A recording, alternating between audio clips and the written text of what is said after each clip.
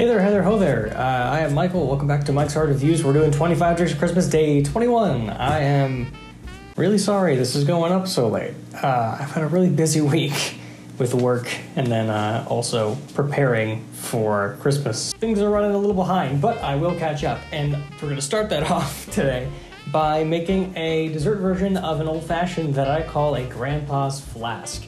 Why do I call it a Grandpa's Flask? There's not really a good reason, but I always imagine like the archetype of like a traditional American family. There's always that one person who brought their own booze, and it's always one of the old people. We're gonna make something just off that stupid archetype that probably doesn't exist, that you can make for your friends as a Christmas nightcap. You need everything you see in front of you. You're gonna need a bourbon. I would go for just about anything you can mix, or whatever you would make a regular old-fashioned with. You'll also need some Amaretto, which is an almond liqueur, Creme De Cacao, which is chocolate liqueur, Angostura bitters, and then there's an optional Barspoon of simple syrup here, which I'm going to add. Let's go ahead and get started. I'm gonna serve this one up in this case, actually, which means without ice. So we're gonna stir this one in a mixing glass, and I'm going to start with 2 ounces of bourbon.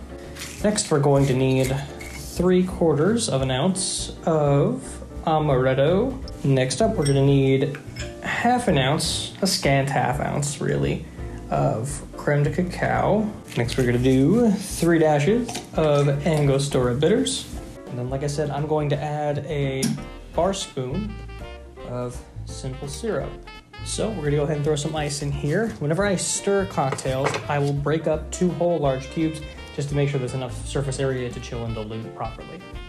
Once we've got our ice in there, we're going to stir to chill and dilute. The thing that I usually look for is the ice kind of loosens up. It gets a lot easier to stir. That's about the point when you know you've hit where you want to be with your dilution. And by that point, it should be cold enough to serve. Once we've got that nice and stirred up, we're gonna go ahead and grab a coupe style glass. If you have one chilled, use that, but if you don't, regular one will be just fine.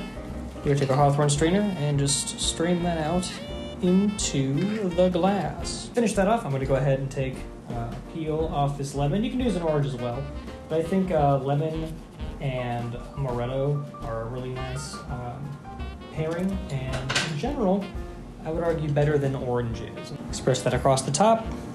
Instead of just laying that across the drink, I'm actually gonna go ahead and make just a little crown for it. Just like Grandpa's old gold teeth.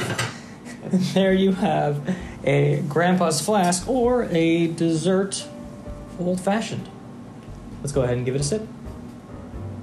It's everything you like about an old-fashioned with a heavy amount of bitters in it, so 3 or 4 dashes instead of 2. It gets just really in your face with like this bourbon richness. In this case, there's a lot of peanut notes in this bourbon.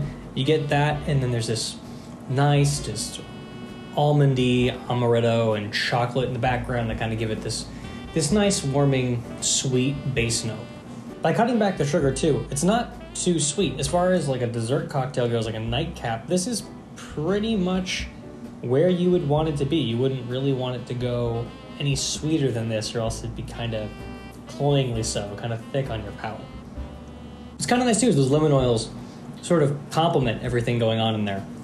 It's just this light little hint of citrus towards the front of the taste and on the nose when you sip it that kind of pulls it together. It's a very basic but I think appreciable adjustment to a regular old-fashioned, especially if you're looking for something that is more dessert-friendly than an old-fashioned would be.